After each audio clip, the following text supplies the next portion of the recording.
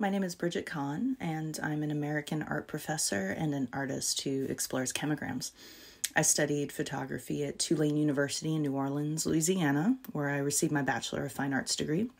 I received my Master of Fine Arts from the University of Georgia, where I also worked with printmaking, mixed media, and installation in addition to photography. I live in Savannah, Georgia, in the Southeast United States.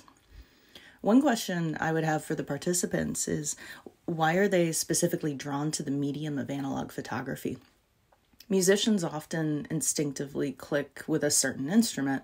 Likewise, I would wonder what it is about experimental photography specifically that interests people more than other art mediums do.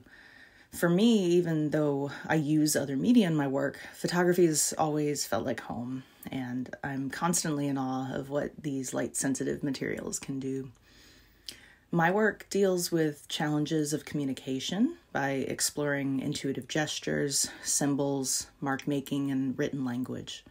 I frequently make chemigrams from words or phrases in my native English, and then cut the prints and reassemble them with a sewing machine.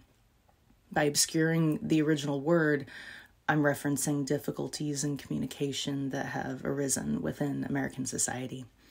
As an educator, I've watched my students increasingly struggle with certain activities and concepts because of how much of their lives are spent in digital spaces.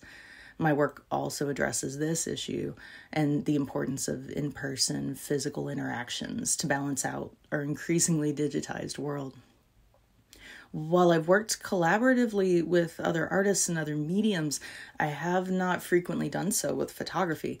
So I'm excited to be thinking about working in this manner at the Experimental Photo Festival because I think it helps reinforce the idea that everyone can have their own unique way to solve the same problem, and therefore everyone can constantly learn from one another.